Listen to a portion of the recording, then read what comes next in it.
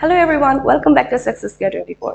So let's solve a question from the number system today. Okay, ऐसा question आप लोगों के एग्जाम में बार बार पूछा जा रहा है. So how we will solve this question? Let's see together. So here your question is given as the sum of the three prime numbers is 100. If one of them exceeds another by 36, then one of the numbers is.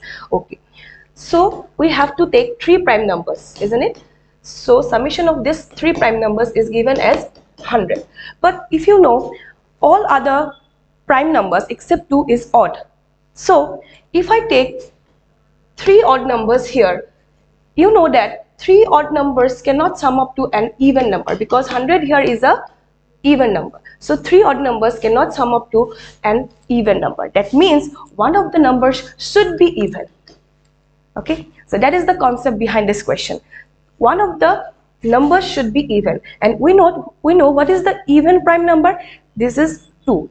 Okay, only one such prime number is there which is even also, that is 2. That means this number should be 2. So we get one of the numbers as 2. Now the remaining two odd numbers must sum up to 98 because as a whole the whole summation is 100. Okay, now if your question is given as if one of them exceeds another by 36. Alright, so if I take one number is x, then the other number would be x plus 36, and this should sum up to your 98. That means twice x is equal to 36. Alright, twice x plus 36 is equal to 98. So from here you can calculate the value of x. Alright, so twice x would be equal to 98 of minus 36, which will give you 62. That means x is equal to 31.